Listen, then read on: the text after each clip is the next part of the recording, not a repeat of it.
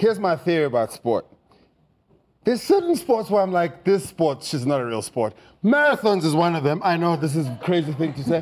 Think about it. Why would you watch a sport and go, I can do that, and then win? That's crazy. Like, if I watch the Champions League, I don't look at Messi and go, next week I'm going to try this, and I'll win it. It's like golf. You play golf? I do. You play golf? I don't respect golf. Because if a fat person can beat you at a sport, it's not a real sport. It's not a real sport. I'm not saying fat people shouldn't play sport. I'm saying they shouldn't win. You're fat. I'm joking. Play golf, win. I don't care.